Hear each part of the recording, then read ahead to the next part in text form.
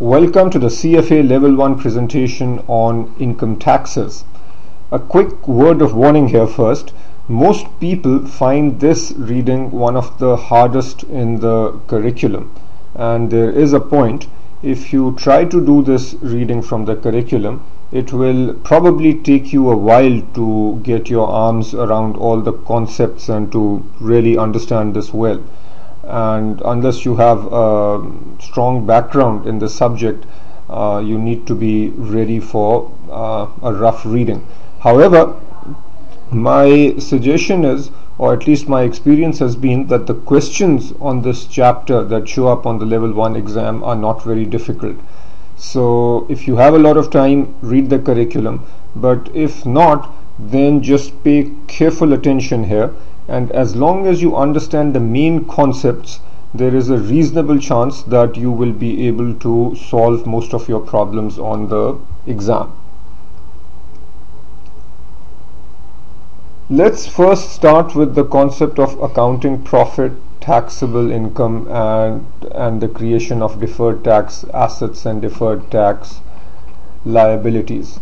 A general remark first. The reason we have this concept of deferred tax assets and deferred tax liabilities, which you will see on a balance sheet of most companies, is the fact that in most parts of the world, the rules that you need to follow to prepare financial reports are different from the rules that are followed when you prepare tax returns. Just to give you a very simple example, let's say that we are talking about a company that is preparing its financial reports using the International Financial Reporting Standards, and obviously it will prepare its tax reports using the tax laws of the country where it is operating. And in fact, the whole reason for this reading is the difference between the tax rules and the IFRS or the accounting rules. So let's take a simple example. Let's say that in the tax world, a given company, given the tax rules, a company in year 1 records revenue of 200, whereas according to the tax rules, the revenue is only 100. Why might this happen? One possible reason is that, as we have seen in earlier readings, there are certain revenue recognition rules which say that you can record revenue even if you don't receive money. So it is possible that as long as you meet the revenue recognition criteria, you might have only received 100 million, and the other 100 million might be credit sales which are logged as receivables. But if you meet the revenue recognition criteria, you can show your revenue, total revenue of 200, which in our simplistic example comes from 100 million cash sales and 100 million credit sales. At the same time, the tax authority might only recognize your cash revenue as taxable revenue. So given the tax rules, the revenue is only 100 in year 1. In our simplistic world, let's say that the expenses are 50 million according to IFRS rules or accounting rules, and also 50 million according to tax rules. So in this simple world, the rules for expense recognition are the same. And then what happens to our accounting profit before tax? So on the left we are looking at our financial reporting world. So our accounting profit or our profit before tax is 150, but on the tax rules side, our taxable income is 50. Now this distinction is important, the distinction between taxable income and accounting profit. So these terms are analogous. So accounting profit or profit before tax is the term that we use in the context of financial reporting, and taxable income is the term that we use in the context of tax reporting. So on the tax document, our before tax income is 50. On our accounting report, the before tax income is 150. So on the financial reporting side, if our tax rate is 20%, then our tax expense is 30. Whenever you see the term expense, that will generally imply that we are talking about the financial reporting side. So our tax expense is 30. This says that in year 1 the tax that we think we should be paying is 30 million. But given that on the tax reporting document our taxable income is 50, and given that our tax rate is 20%, the tax payable, which is the amount that we are actually liable to pay the government, is only 10 million. So notice that in year 1 there is a difference between the tax expense as reported on the financial report versus the tax payable, which is the actual amount that we need to pay given the tax rules.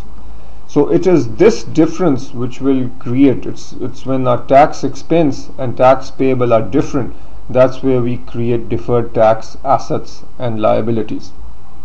So just as a aside, in year 1 our accounting income is 120, our income after tax according to the tax report is only 40 million. I'm going to say this here and then reinforce this point later, but an important point to understand is whenever tax expense is greater than tax payable, as we have over here, tax expense greater than tax payable, we create what's called a deferred tax liability or a DTL. This will be reversed in the future when tax expense is less than tax payable, and we'll see that in a moment. But what I want to highlight here is the fact that we believe we should have paid, given our revenue recognition, we should have paid a tax of 30, but we only paid 10. So this benefit of 20 is essentially only a short, so what's happening is, what we are effectively saying is we should have paid 20 more. That 20 more now is actually an obligation or a liability that we will need to pay later. And since this is an obligation or something that we need to pay later, that's why it's called a liability. Since it is related to tax and it's essentially a deferred tax, it's therefore called a deferred tax liability. Now this slide helps illustrate how the numbers reverse. So this again is year 1 reproduced. So this is what this top half of the screen is what you've already seen before. Now let's see what's going to happen in year 2, both on the financial reporting side as well as on the tax side. So let's say that in year 2 we again make sales of 100 million, but these are all cash sales. But on the tax reporting side, if you recall from before, we had made in year 1 100 cash and 100 million was credit sales. So that 100 million that was shown as a receivable last year, let's say that showed up as cash in year 2. So we had the actual cash for year 2 sales, which is the 100 plus the 100 which was receivables last year now comes in year 2. So according to the tax document, this 100 from last year, which was logged as revenue on the financial reporting side but not logged as revenue on the tax side, is now shown as revenue in year 2 because we are actually receiving the cash. So according to the tax document, our revenue in year 2 is 200, even though the revenue according to the financial reporting is only 100 million. The accounting expense again is 50 and 50. So the accounting profit on the financial reporting side is 50, but on the tax side, given that our revenue is 200 and the expenses are 50, the taxable income is 150. And now notice that the tax payable, the amount that we owe the government, is 30. So this now is more than what we show on the financial reporting side. And essentially the 20 million deferred tax liability now becomes due. So notice that even though the expense on the financial reporting side is 10, we are actually paying a total of 30. So that's the 10 plus the deferred tax liability, which is now becoming due. So effectively what has happened is that sort of the fact that in year 1 we paid 20 less than what we thought we should, now in year 2 that reverses and we pay 20 more than what our tax expense says. So the deferred tax liability that was created in year 1 gets reversed in year 2. So in this simplistic example, we don't have a deferred tax liability at the end of year 2. Now here is another example that illustrates the creation of a deferred tax liability. Here let's say that in the top half of the screen you are looking at again financial reporting numbers, and at the bottom half of the screen you are looking at tax reporting. And let's say that a given company has earnings before interest, tax, depreciation and amortization, EBITDA, of 1,000 for each year, year 1, year 2, year 3. So EBITDA is, let's say, the same. The only difference between our financial reporting and tax reporting in this simple example is how we deal with depreciation. Let's say that we got an asset for 600 that has a 3-year life.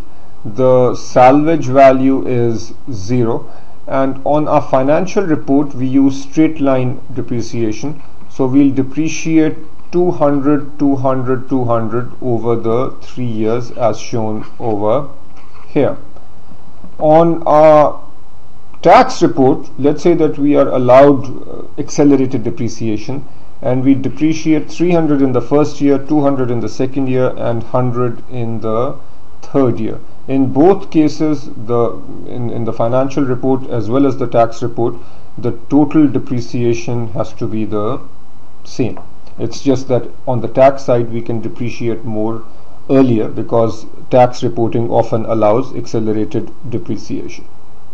So in year 1 on the financial report our pre-tax income is 800, and given a tax rate of 40%, our tax expense is 320, whereas on the tax report our taxable income is 700, which is less, and the tax rate is the same, but our tax payable now is only 320.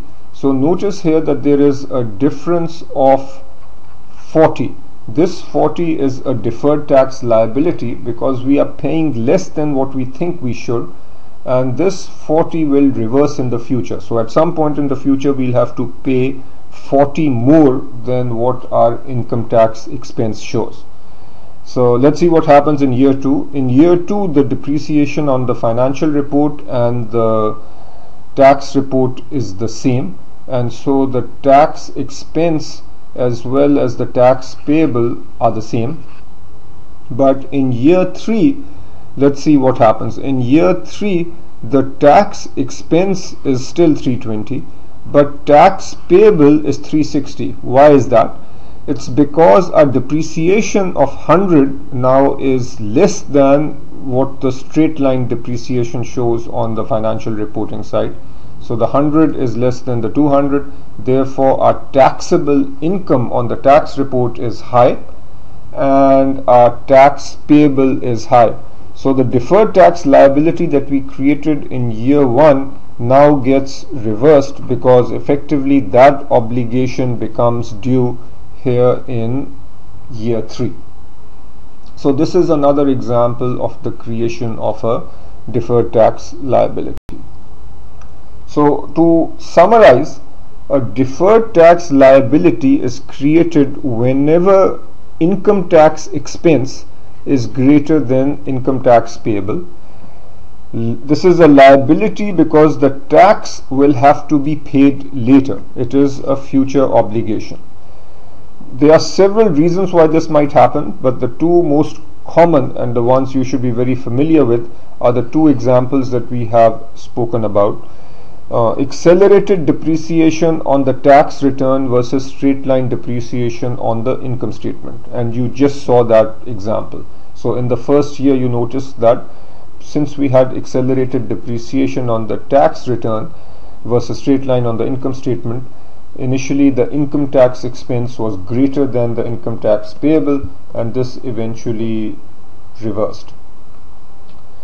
And the earlier example that you saw is another reason why we might create a DTL, which was where revenue is recognized on the income statement before being included on the tax return. So if you recall, in year 1 our total revenue on the income statement was 200 versus on the tax return was only 100, and this also created a situation where initially the income tax expense was greater than the income tax payable. A deferred tax asset is created when the income tax expense is less than income tax payable, and this is an expense because we are paying, when income tax expense is less than income tax payable, that means we are paying a higher tax now relative to what we think we should pay, which means that we are reducing taxes in the future. Since in the future we will have a lower tax bill, that's a benefit and hence recorded as an asset. Specifically it's called a deferred tax asset. And again, anytime income tax expense is less than income tax payable, we create a DTA. The two major or most common reasons for this happening are: number one, whenever expense is recognized before being tax deductible. So if an expense is recognized before being tax deductible, for example a warranty expense, so if initially we show warranty expense in our financial report, that would result in so we show it on a financial report, but let's say that the tax authority does not allow warranty to be shown as tax deductible until the warranty expense is actually incurred at a later point in time. So initially in the first year where we show warranty on the financial report, our income tax expense will then become less than income tax payable, and we will end up paying more tax than what we think we should pay, and that results in a deferred tax asset. Similarly, if revenue is taxable before being recognized on the income statement, so this is a situation where we have unearned revenue. So if the cash is received and the tax authority then says pay tax, so that means our income tax payable is high versus our income tax expense, which is low. So we'll have a situation where income tax expense is less than income tax payable, and this creates a deferred tax asset because we are paying a high tax now. The benefit is that at a later time we will be paying a lower tax. Now I will venture to guess that one of the most likely exam questions related to this chapter would be one that figures out whether you have understood this fundamental concept of how deferred tax liabilities and deferred tax assets are created. The curriculum can become fairly complicated, but as long as you understand this core concept, you are already in pretty good shape. Now another concept that is that you should know is the difference between tax base and carrying value. So these terms are analogous. Tax base is the term that's used in the context of tax reporting. Carrying value you have seen in the context of financial reporting. So carrying value is simply the net book value of a asset. So if you initially purchase an asset for 100 and let's say the depreciation in year 1 is 10, then your carrying value after 1 year is 90. So this is your carrying value, or it's also referred to as net book value. 1 year later, if there's another depreciation of 10, the carrying value becomes 80. So let's say that this is on your financial report. On your tax report, let's say that initially you are allowed to depreciate 20. So at time t equal to 0, your tax base might be 100, but if you can depreciate 20 according to your tax rules, then the tax base after 1 year will be 80, and so on. So the tax base and carrying value are analogous. It's just that if the rules are different on the financial reporting side and the tax side, then the value of the assets are different, or the value of the asset according to the tax report is different from the value of the asset on the financial report.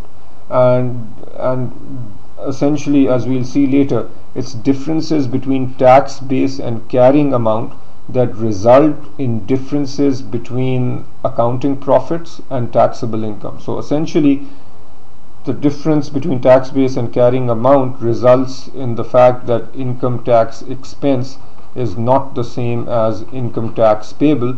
And as we've seen, whenever income tax expense is not the same as income tax payable, we either create a deferred tax liability or a deferred tax asset.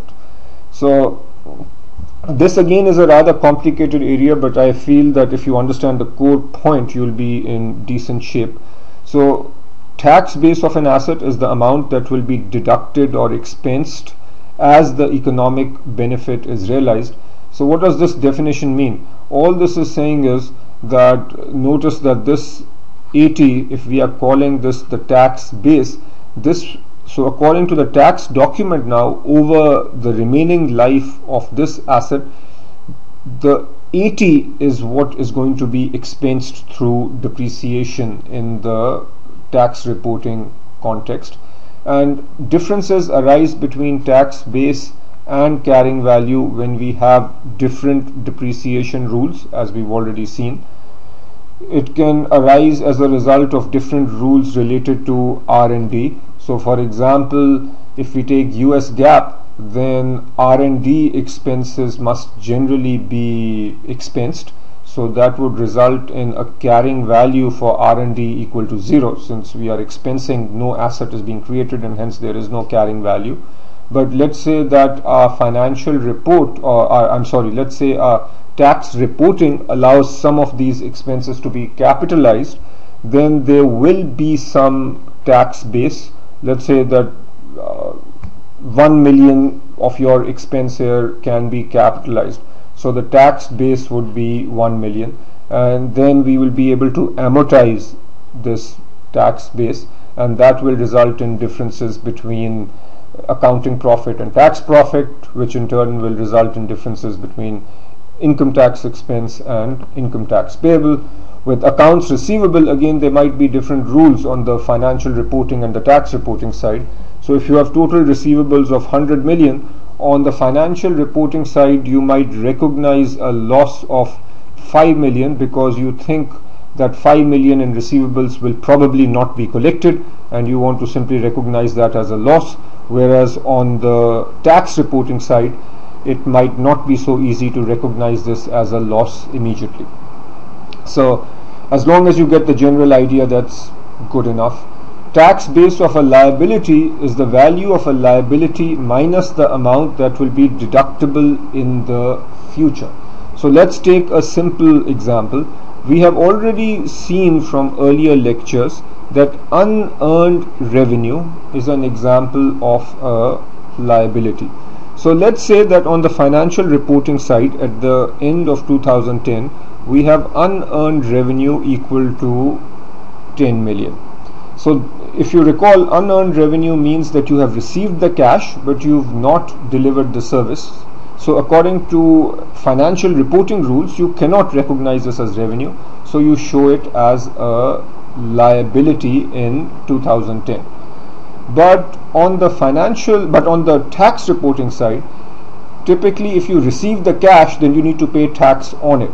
So what is the tax base of the unearned revenue? that is equal to the unearned revenue, which is 10 million in my example, minus the amount that will not be taxed in the future. So if in 2010 you actually pay tax on this 10 million because it's cash that you've received, so you will not be paying tax on that 10 million in the future. So your tax base for unearned revenue will be 10 minus 10, which is 0.